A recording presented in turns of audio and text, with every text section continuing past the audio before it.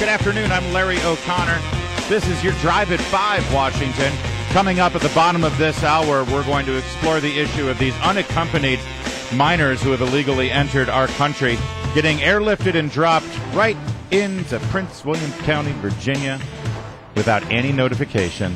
They're your new neighbors. Hooray! We'll talk about that. But right now, we're joined by Representative Jeff Miller. He of Florida, Republican chairman of the Veterans Affairs Committee. Mr. Chairman, thanks for joining us today.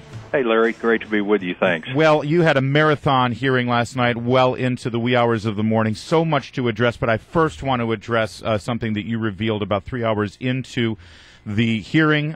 Your staff, the congressional staff for the Veterans Affairs Committee, went up to the Philadelphia Veterans Affairs Regional Office on July 2nd to do an unannounced visit to sort of audit things, check things out. And you revealed yesterday that they were spied on. They were put into a room with electronic surveillance. How is that even possible? Well, interestingly enough, as the staff got there, and they only gave them 15 minutes heads up, they were 3 different occasions told that they needed to go to a specific room, but there was an employee there that said it wasn't necessary. They could bring the files and the computers up to the conference room that they were in, and the acting director then took that employee outside, had a 2 or 3 minute conversation. When they came back into the room, my staff was directed to go to another floor into what is a video teleconference hearing room, and in that room both of the mics were hot and the camera itself was activated. Now, I don't know if they were recording anything, but it makes you wonder if they weren't preparing to monitor them as they went through and reviewed files, and that's what they were there to do. They go and arbitrarily pick 5 or 6 different cases. They go through those cases to make sure that they're being adjudicated appropriately, and my staff said, we're not going to do it in this room, and they requested to be taken to another room. And Allison Hickey, the Undersecretary for Benefits at the VA, she didn't deny this when you confronted her on it. No, there was absolutely no attempt by the VA to, in fact, deny that it occurred. We actually have photographs of the microphones and the cameras. We also have a photograph of a legal pad that some things were written on that I'm sure VA wishes had never been discovered. But all this does is show that there is a culture within the department that will stonewall the constitutionally obligated body, Congress, from being able to do the oversight work that we are trying to do just so they can protect the status quo. Yeah, after all of these months, after the years, frankly, of the revelations of how these bureaucrats have been completely mucking up the VA, even now, even after all the publicity, they're still stonewalling you and acting like they can operate outside of the confines of your committee. And they have done that, as you said, for so long that it is normal procedure and process for them. That's what's got to change. That's why the acting secretary, I know, is trying diligently to make a difference.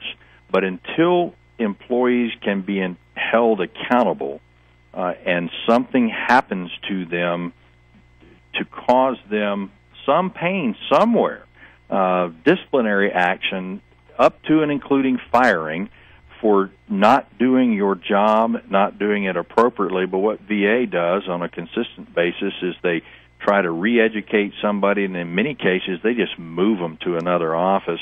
And I don't think that is the way to instill confidence in the good, hard-working individuals that go to work. And the vast majority of VA employees are, in fact, hard-working individuals, but this mid-level management layer is there to stonewall at every turn. Representative Jeff Miller is our guest. He's the chairman of the House VA Committee, and we're talking about last night's hearings. And I want to play a little audio of you. Kristen Ruel, an employee at the Pension Management Center, who is a whistleblower. She discovered this new layer of scandal where they're actually backlogging and changing the dates of benefits claims, not just appointments, now benefits claims. And she also said this. I saw these boxes that were labeled 2010 claims, 2011 claims, 2012 claims to be shredded. So I opened them, I took pictures, and I saw things in the boxes that are not supposed to be shredded. The VA told me that because I didn't see the shredding happening, that it wasn't shredded. So now much has been said about her testimony already and the new revelations. One thing I want to laser in on here is her treatment. Apparently, she and other very brave whistleblowers, people that we are trying to encourage in our federal government to step forward when they see something like this, to step forward and have their voices heard. She was bullied. She was harassed. What kind of abuse did they heap on her? Well, obviously making them do certain things that they were not hired to do, not giving them promotions, giving them bonuses, which has always been the way that they have controlled their employees by providing them the bonuses. We actually have passed a bill in the House that takes away the bonuses within the department, at least for the next 2 years. It will save about $400 million. But, you know, just a constant drip, drip, drip, turning other employees against her, her own friends in some cases. And this is an individual that was just trying to bring to the administration's attention that they were not doing things appropriately. We had 3 great witnesses last night. We had 4 great witnesses last week, all credible whistleblowers, and every one of them recounted the things that had been done to them to retaliate. And, of course, the undersecretary sat there last night and said these types of things are not tolerable. They should not be occurring. And yet they keep occurring. Yeah. And they do. And she's right with what she says, but nobody does anything to stop it. Chairman Miller, really fast, we're out of time, but you just mentioned you took a picture, your staff took a picture of a legal pad that the VA people wouldn't want to be seen. You want to share with us? Well, on the top of the legal pad had the 2 whistleblowers' names written and circled.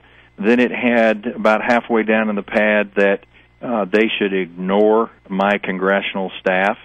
And, you know, when I tried to get them to explain what that meant, they said, well, that they should ignore what people said about my congressional staff. The fact of the matter is they were caught in a bull-faced lie, and they should be more than embarrassed. Wow. All right, Representative Jeff Miller, Florida, Chairman of the VA, thank you so much, as always, for joining us. Again, I always tell you, and you always take me up on it, as this story continues to develop. You have an open door right here on WMAL. Thanks, Larry. Let's do it again. Thank you, sir.